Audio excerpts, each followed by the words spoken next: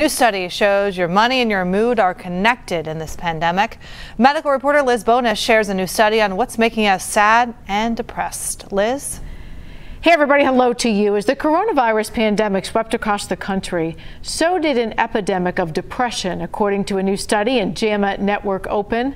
The study found since the pandemic began, the prevalence of depression symptoms has roughly tripled. Now, many things appear to be influencing this. Those who lost jobs and had to drain their savings, however, appear to be impacted the most.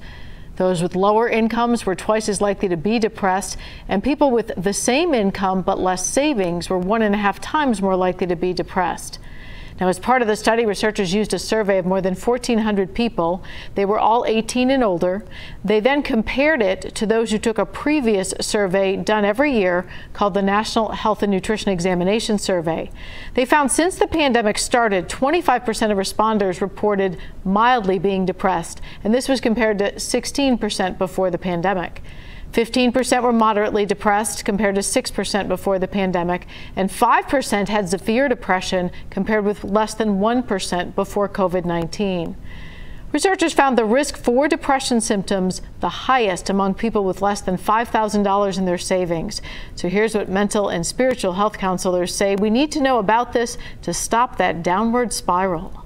Usually when someone starts to notice some impairment in their daily functioning, that may be that they cannot, work as efficiently as they once did, or not taking care of themselves. So if you're seeing significant differences there, anytime safety is a matter at hand, like someone having thoughts of harming themselves, for sure need help right away. It might sound silly, but just really stopping, just taking a deep breath and saying, God, I need your help.